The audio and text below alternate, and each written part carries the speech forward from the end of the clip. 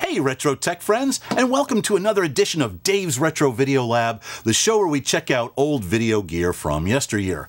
Today in the lab, we are going to dabble with some old school over-the-air analog video transmission, and we're going to do that with this little gizmo. It's essentially a pocket TV transmitter I purchased on eBay for just over $100 US.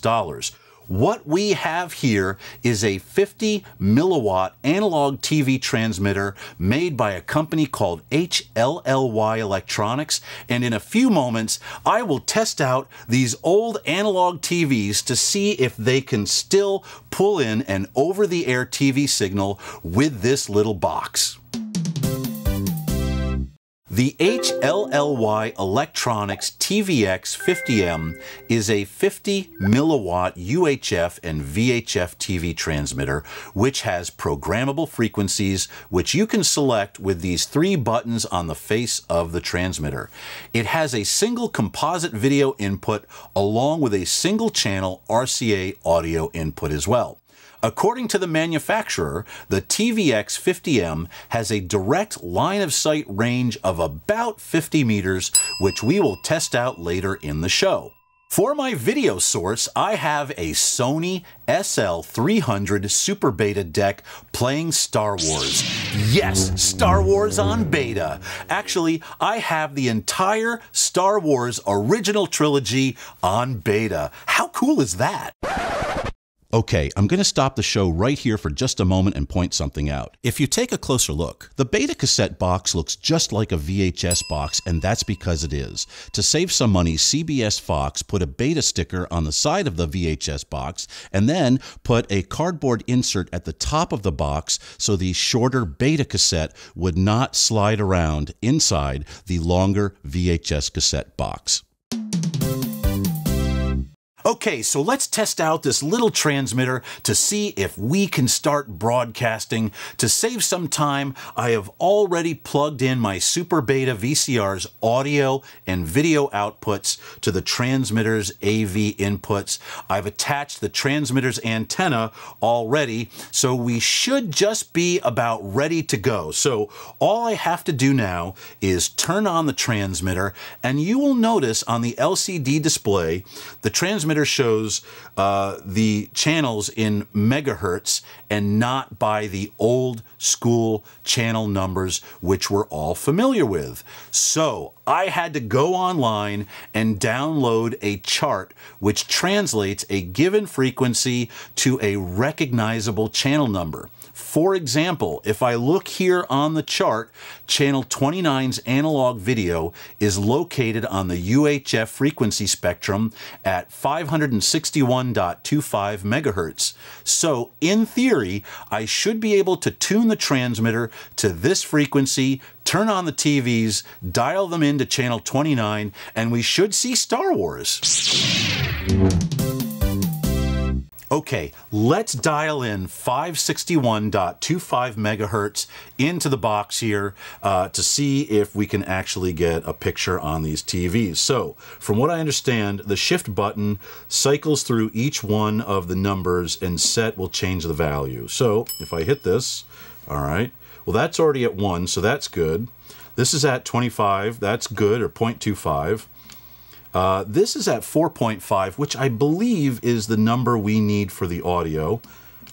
And now we have to change this value, which has to be 5. So I'll go to the set button here, and I'll keep pressing it until I get to 5. Okay, so I will hit confirm, and I think that sets me up.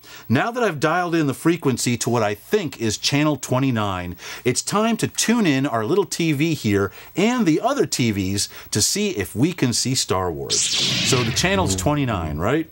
So I will put this on UHF, that's good. And then simply I will start tuning. Uh-oh, wait a minute.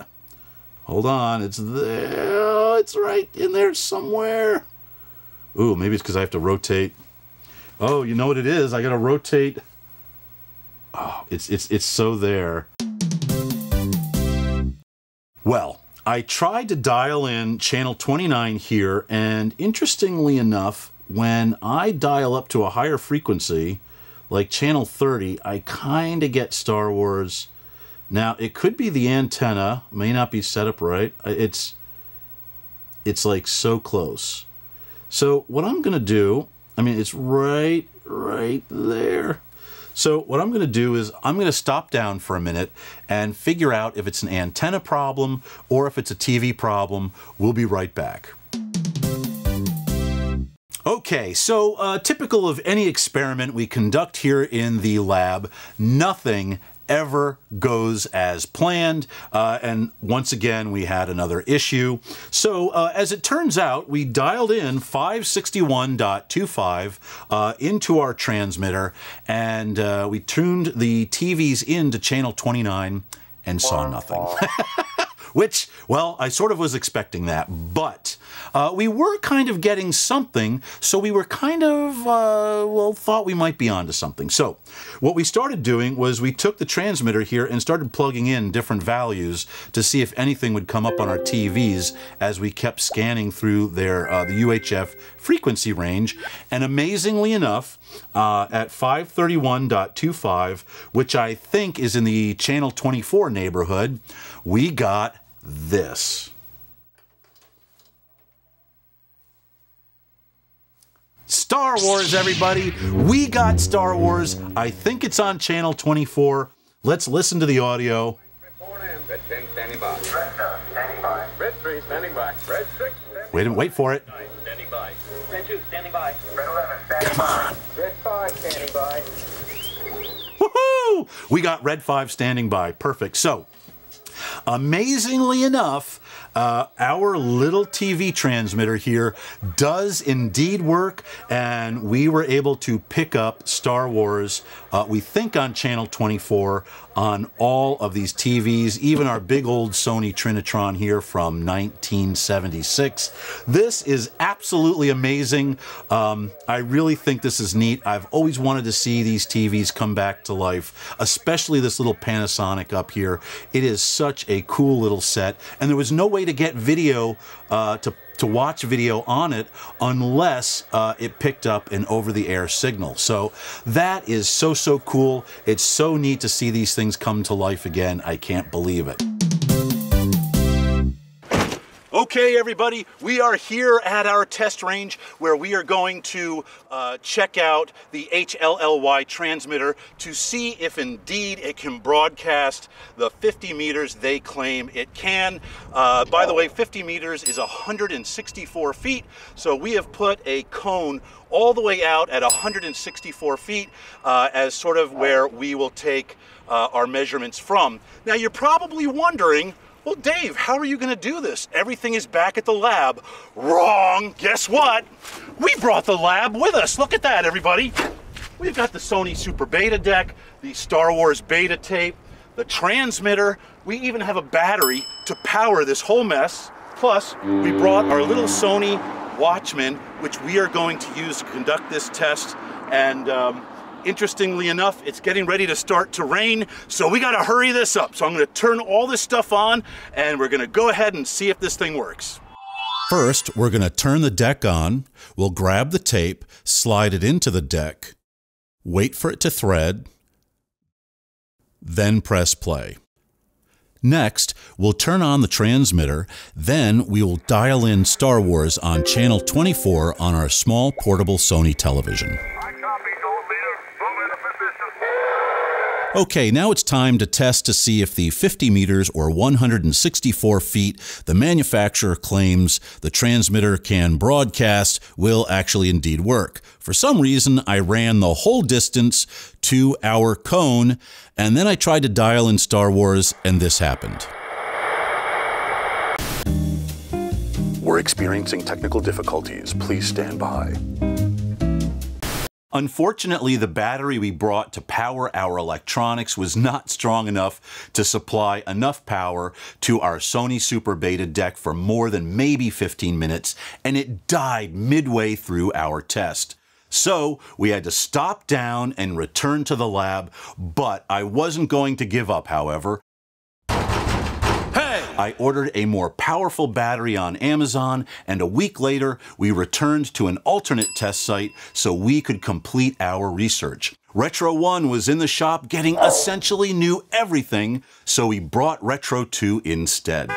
Just like before, we set up our test equipment, placed our measurement cone at 50 meters from our transmission site, plugged in the antenna, fired up the Super Beta deck, and played Star Wars through the HLLY TVX50M TV transmitter.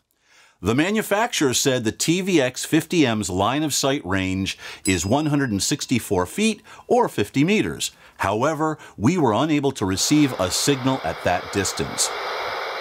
We eventually did pick up a signal at 100 feet or just over 30 meters. Just for the record, we did try to adjust the transmitter's antenna while conducting these tests, but the results were always the same.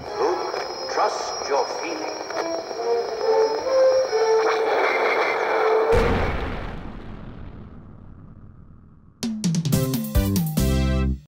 Before I close the show, I have a special note to share with everyone out there on the internet who is a fan of this channel. Just the other day, we reached 2,000 subscribers. Now, I know that doesn't sound like a lot. Most would even say that's kind of lame. But I don't care. When I started this channel 4 years ago, I thought I might be lucky enough to maybe interest a handful of you in joining me as I check out all this old video gear. Well, 4 years later, I'm still tooling along with my crazy crew and all of you, and I want to thank everyone for their support. I also want to send out a special shout out to Ruben, who was our first subscriber, and he's a huge fan of the channel still, and we can't thank Ruben enough for his support. That wraps up another edition of our show. Until next time, take care everyone, and thanks for watching.